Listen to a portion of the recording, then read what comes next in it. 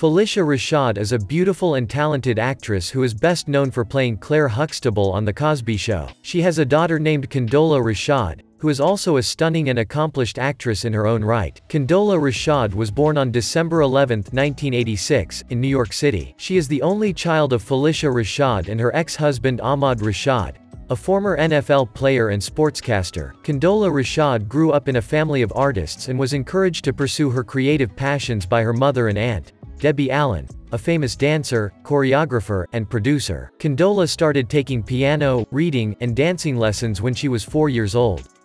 Condola Rashad graduated from the California Institute of the Arts with a Bachelor of Fine Arts degree in 2008. She then returned to New York City and made her Broadway debut in the play Stick Fly in 2011, for which she received her first Tony Award nomination for Best Featured Actress in a Play. Let us subscribe to the iconic faces.